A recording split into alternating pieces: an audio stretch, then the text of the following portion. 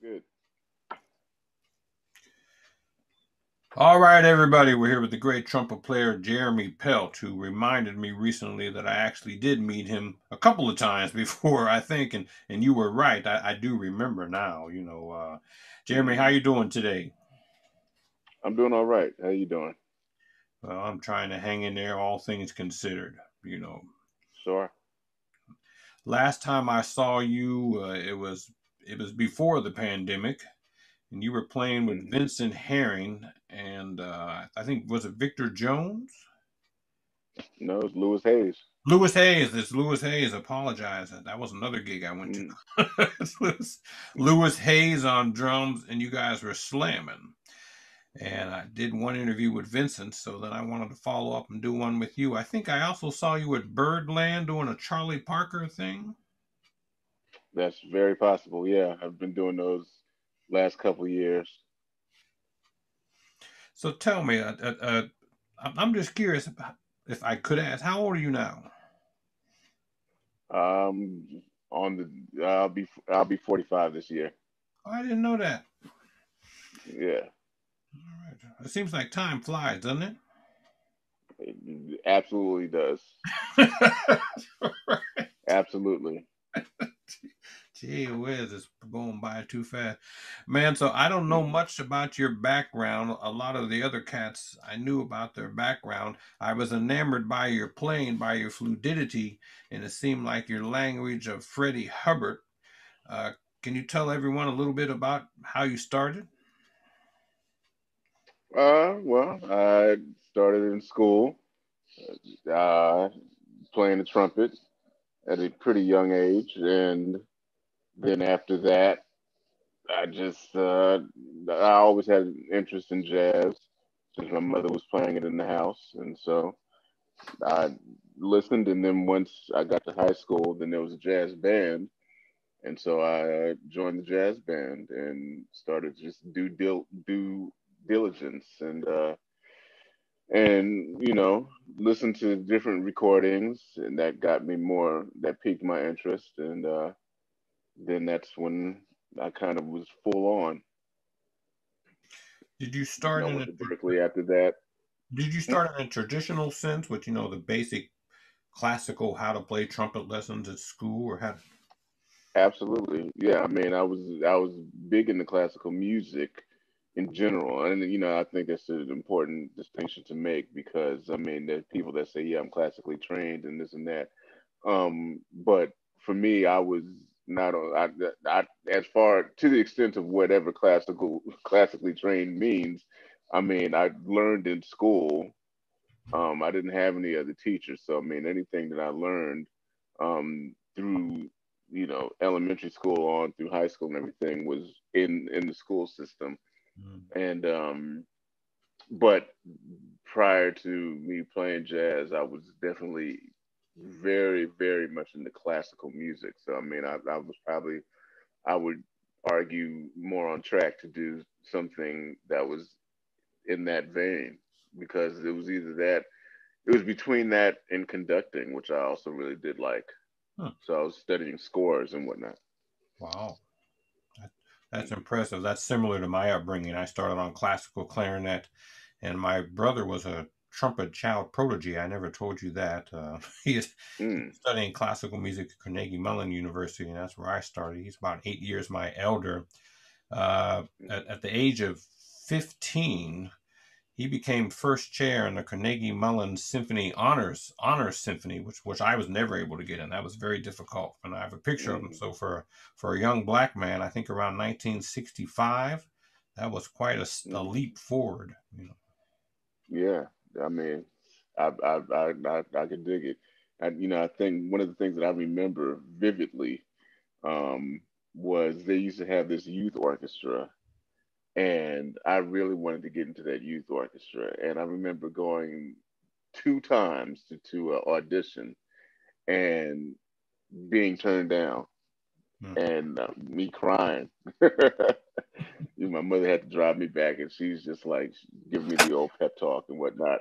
But yeah, so, that it didn't sour me at all on wanting to pursue. music in general, but I do remember how hurt I felt.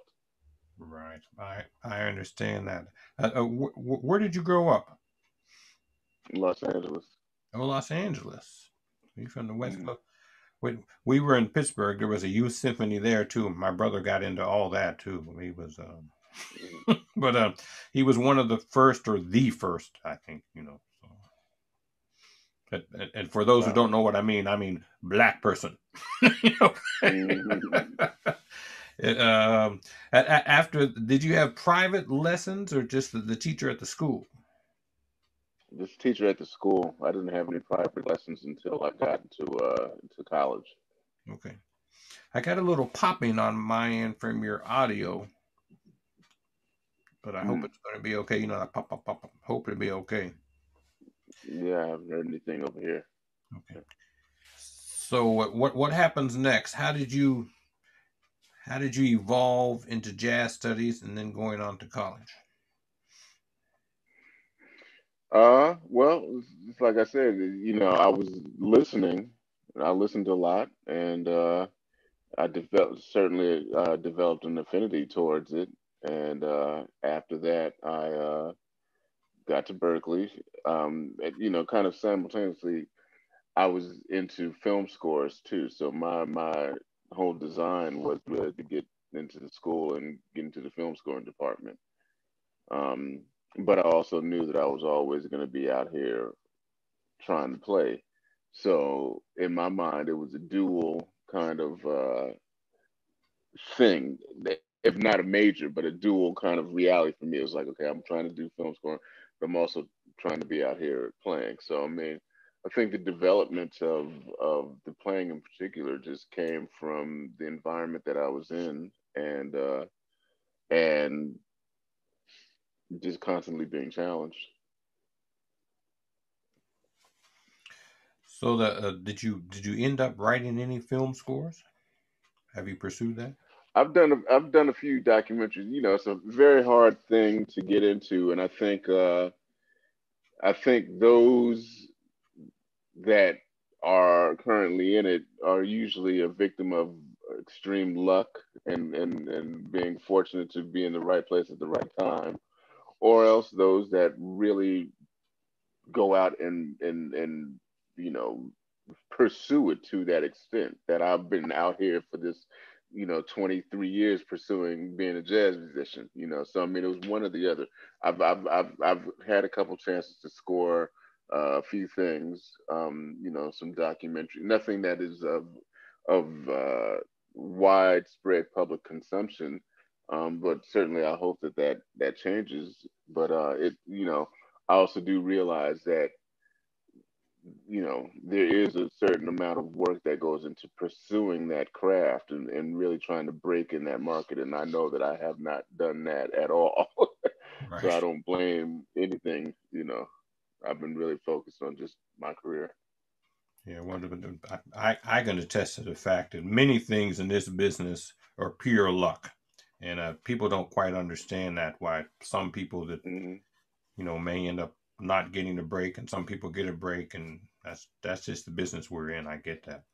Hmm. That's another issue where there's not many black film scores. I know you probably know Terrence, and I know Branford Marcellus just Hmm. did what was that, Rainy. Ball Yeah. Rainy, and Hmm.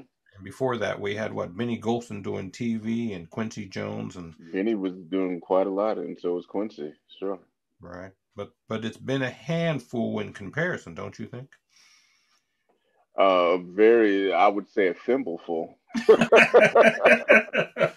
Yeah, I mean, but here's the thing though, when you compare it to just the amount of people that are doing scores in general, like okay, if you talk about people in Quincy Jones's era, and you think you consider people like Henry Mancini and those type of composers, I mean, first of all, it's just a thimble full of people that are going to get all the work in the beginning in the first place. So we could say, oh yeah, there's only a handful of black folks, but in reality, there's only a handful of white folks, because I mean, it wasn't it's not a type of field that is widespread where they've got dozens of different composers doing, the scores, because there's not that many, scores to go around, so and once you had a niche and you had a sound that was identifiable, then that's what made you desirable. So Henry Mancini had themes for days, you know what I mean? And so he was the it guy. And not that what that meant was that not only was he the it guy, but then that also meant that 100 other white composers weren't getting that job either. So if 100 other white composers weren't getting the job, 100 other black people weren't going to get the job. So there was only one Henry Mancini, and they all went for him. Quincy Jones got in there. There's only one Quincy Jones. So I mean, I'm almost a little bit more forgiving in that respect, because it's that's an industry that is really just purely driven off of just having that it potential, thing behind you. You know what I mean? So I never thought about the color issue in that regard, and which is funny because I mean, you could easily think about the color issue in Hollywood, which is a very big issue when we just talk about the whole umbrella of Hollywood. And, there's not enough, people in post production. There's not enough colored people, but for that one sliver, that music, which is a big thing, it's almost an even playing field, Right. I understand that. in terms of the competition, Right. Right. Right. I dig that. I was curious on the same topic before we move on. Did you see that movie called The Black Godfather on Clarence Avant on Netflix? Absolutely. Yeah, man, that was great. I never knew about him until I watched that documentary. And I did not either, though my brother had heard of him. But Hmm. that was deep, wasn't it? It was. It was great. It was great. That's an amazing aspect of the music business that many of us don't know about. Hmm. So now, what I really want to get to, because you may be one of my first trumpet interviewees. I just started this like most people did during the COVID time, and Hmm. I want to get into how you practice. Who were your teachers? Were you transcribing? You do have this great facility, et cetera, et cetera. I know a lot of people want to figure out how they can achieve that kind of goal. Mm. Well, which question shall I answer first? Well, let's start. You got to Berkeley. Who were your teachers? Yeah. How many hours were you practicing? Who was in the school at the time when you were in Berkeley? So when I got to Berkeley, I don't necessarily remember who the kind of the it people. There's that I keep saying it. I got to think of a better thing, but who the I guess the stars of the trumpet were at that point. I think Berkeley. What was interesting about Berkeley is that everything came in waves. So, for instance, when I got there, the people that the person that had all the electricity was T.L. Joseph Avery. He had just got signed to GRP, which was just starting back up, and they had this Young Lions component, and so he was like the new it guy. So I remember that in New York they had this big search, and they found T.O. Joseph, and then they wanted his whole band, and so I remember that kind of hysteria. But there was nobody like that for trumpet in the area that was around my age, um, that I recall. As far as teachers were concerned, my first teacher was a man named Ray Katwika, and he was a what we call a legit player, who taught me some basics that I really need, because again, I'm telling you, I didn't have any lessons when I was in trumpet. I consider myself to be a natural trumpet player. I always have, and by that definition, I meant that I'm somebody that I took to it very naturally. So anything that I had, um, prior to me studying, was just a natural thing. But it didn't. But also, what that meant was that there was a lot of holes, a lot of deficiencies that I didn't have because I just didn't have those lessons. So he was one of the first teachers that says, "Okay, I want you to try this breathing exercise and really relate to me in terms of air and how to use air and play the horn and everything. And then I had him for, actually, he was my second teacher. My first teacher who was assigned to me was a man named Jeff Stout, who's still there. He used to play with Woody Herman, and yeah, he's still there. He was the first teacher I had, and he had me transcribing, and and the funny thing was that that was the first time that I realized that that's what it was, because in hindsight, being 2020, when I was in high school and just learning, discovering jazz, I got Miles Davis playing On Green Dolphin Street from the 58 sessions, and I just loved the song. And so I just mimicked it and played his solo, and that was transcription, but I didn't know what that was at the time. So studying with Jeff Stout, I mean, he assigned me some solos, and I probably had a little bit of pushback at that point because now it was something that was assigned, which was just stupid. But he was like, "Yeah, check out this Chet Baker solo on Long Ago and Far Away." I'm like, "Well, I want to check that out." That was a different Jeremy. Um, but then after him, and I had him for about 2 semesters, and then that's when I went to Reka Tweeka because I did realize that I needed to understand more about the trumpet.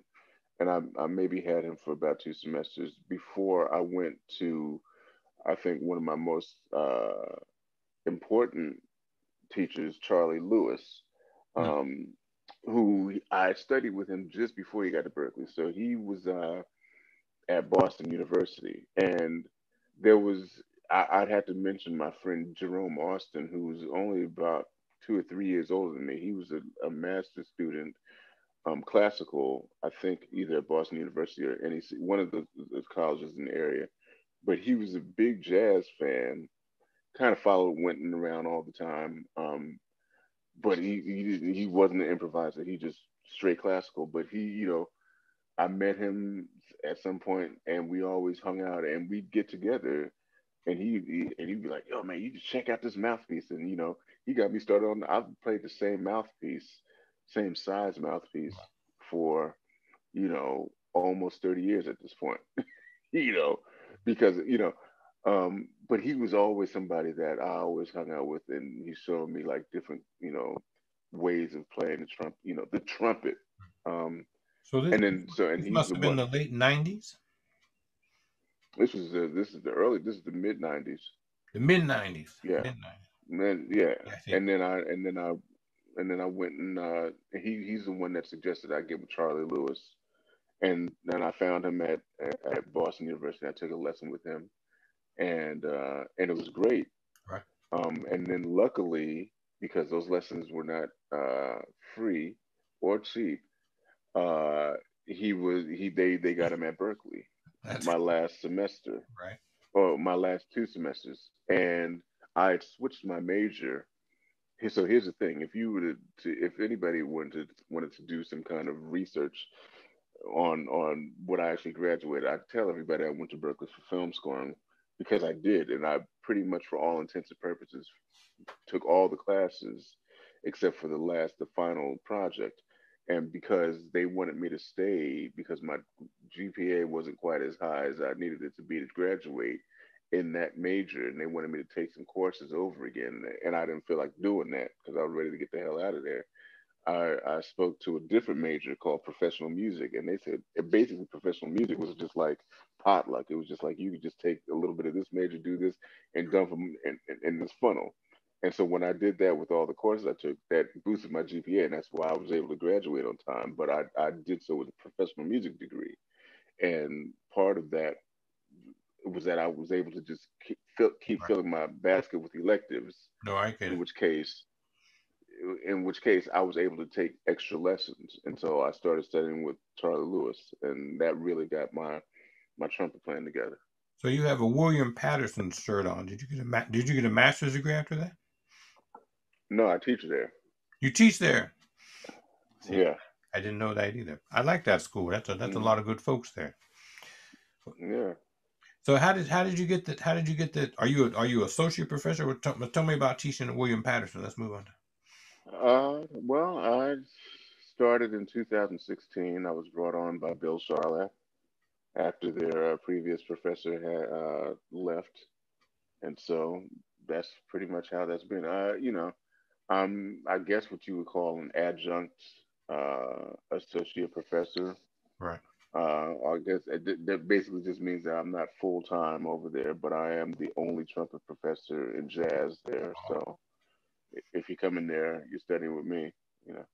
It, a lot of folks watching the music industry don't know how hard it is to get a teaching job at a university, and it's difficult Hmm. because performance has been dropping off for years. In other words, for people who don't know how many times you might get a gig a week.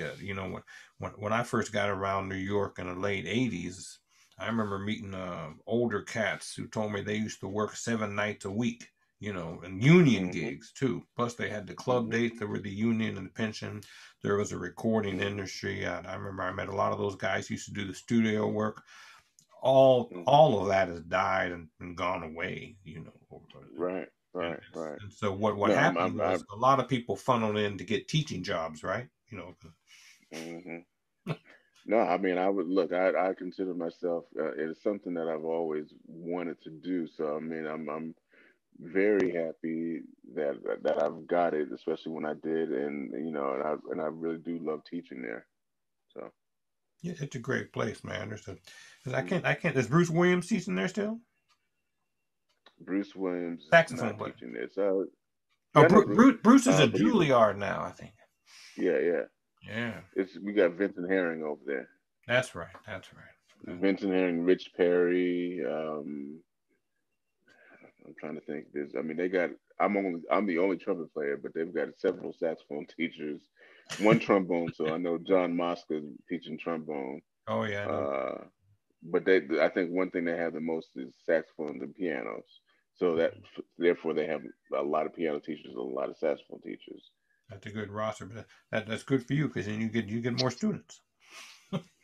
Well, I mean that would be what it is if they're now this COVID thing has kind of knocked everything Yeah, out of because now students are having to defer acceptance and all this and all that. So right. So I want to get back into this idea. Were you Trent? hmm To me, it sounds like you're heavily influenced by Freddie Hubbard, or at least you spent a lot of time with Freddie Hubbard. It sounds like to hmm me. Did you write down his solos? Did you transcribe solos? What's your method for people who want people. to? The funny thing is, people always think that I did. I only transcribed one Freddie Hubbard solo. Hmm, That was it. And that's not to say I'm not going to sit over here and say that I didn't check out Freddie. I mean, Freddie is obviously a very, very huge influence on me. You know what I mean? So I mean, anything that you hear is a result of me listening to him a lot. hmm, But in terms of the work that I did with him, I only transcribed one. So for me, the people that I transcribed the most of in my formative years was Lee Morgan and Booker Little exclusively. Those are the only I might have done one or two Kenny Dorham solos and whatnot, but I mean, in terms of like all the time, it was always Lee, and it was definitely always Booker. Um, so that's what it was. But I mean, certainly, Freddie was somebody that I gravitated towards, and I knew, you know, so yeah. that's interesting to me. Lee Morgan had Lee Morgan had that great time feel, and then, and he was quite Hmm. young when he was playing that way in a big band. I can't remember which big band, Dizzy Gillespie's band, I think. And Dizzy Gillespie, yeah. he had an extraordinary time feel. I know even some Hmm. saxophone players told me that if I wanted to get my time together, I should transcribe Lee Morgan. You know, Mm. right? And the way he would Yeah, do yeah. those triplets and the time, just Hmm. remarkable. And I remember watching that movie. I'm sure you watched that movie. What? I called him Morgan. Yeah, right. Yeah, no, it was always something to see. Did you know Charlie Persip? Absolutely. Did you play in Yeah. the big band at any time with him? I did one. I subbed one rehearsal. But I never was in the big band. But I knew Charlie. I was friendly with Charlie. friendly. I'm definitely friendly with Paul West, and the people that were in the big band, Dizzy's big band Whitley. Right. So I got an earful of stories from them. Right. Certainly. Yeah, but I was in Precip's band for a while. Actually, used to have those rehearsals down in Harlem. You remember at the boys' Hmm. school and stuff. At the boys' club. Yeah, yeah, sure. Right. Yeah. Well, that's interesting to me. Let's move on now. You're out of Hmm. school. Did you play in any big bands at all? Did you get to move right to the small group? No, absolutely. I mean, I consider it a rite of passage before you get to the small groups. I did a few big bands. Of note, I mean, one of the big bands that I got into, that Derek Gardner got me into, was Frank Foster's Loud Minority. So I was playing with Frank Foster for a few years. I recorded with the big band too. So that was a highlight of my career. Playing with Foss and going on those gigs and sometimes doing those jazz cruises with him. And then of course the Mingus Band, famously. I did that for uh, made a long time, you know. Right. So those bands in particular, and when I first started doing the Mingus Band, that's when I met Bird, what we call Bird, Earl Gardner, Right. who I know and he was very instrumental in kind of pointing me in direction. So he was the one that was responsible for having me sub in the Village Vanguard Orchestra Hmm. whenever they needed a sub. So I would do that too. So I got a little bit of Foss, a little bit of Mingus, a little bit of Thad Jones and Mel Lewis. So, That's great, man. It was Frank Foster who hired me to sub first in the Basie band, and then I played in his loud minority band for a little bit. Also, yeah, that's yeah, no, beautiful. that was a fun band. I think a lot of us learn a lot playing in the big bands, and I find Hmm. playing with the elders like that is a type of schooling that the young people I find coming out of college just don't have. That experience of knowledge. For instance, I did a Yeah. thing with Bob Minter, and he talked about how Buddy Rich told him. You remember, everyone was in the post Coltrane when Minter was coming up. Hmm. Buddy told him, you got that, but you really need to go back and listen to Coleman Hawkins, Ben Webster, and Lester Young. You know, Hmm. Yeah. No, I mean, it's something that I was just having a conversation um yesterday. As a matter of fact, I did another interview, and I was just saying that those kind of opportunities with things that I was preparing myself for in college, and I'm not ashamed, or I don't feel any type of way about saying that I was actually very prepared when I moved to New York to be able to do that. So playing with Foss, when the opportunity did present itself, I mean, I was very familiar with his body of work, and of course the Basie Band, and he wrote some new charts.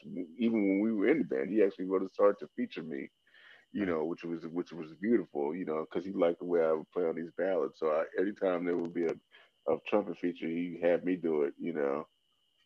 And then he wrote a song that he dedicated to Joe Newman, and it featured two trumpets, me and the other cat. It'll come back to me, but yeah, so that was fun. Um, and then of course Mingus Band I checked out a lot of Mingus when I was in high school Right. and in college. So I mean, just being able to play those was a treat, and also because every week was also a different round of musicians sometimes. I mean, some people would be there all the time. There were Right. people that were there all the time. John Stubblefield was there all the time. Boris, or actually even before Boris, it was like Andy McKee and Right. those those people that were staples in the band. But even more so, I mean, it would be I'd show up and there would be Vincent. That's where I met Vincent Herring. Right. John Hicks would be on piano a lot of times, so that's when I got a chance to meet and play with John. Yeah, so Sipiagin was Alice Sipiagin was there in the trumpet section, and Bird. That, that Ronnie Cuber. So, I got a chance to be with all those cats. that band was always the heavy hitters. I got some noise coming out of here.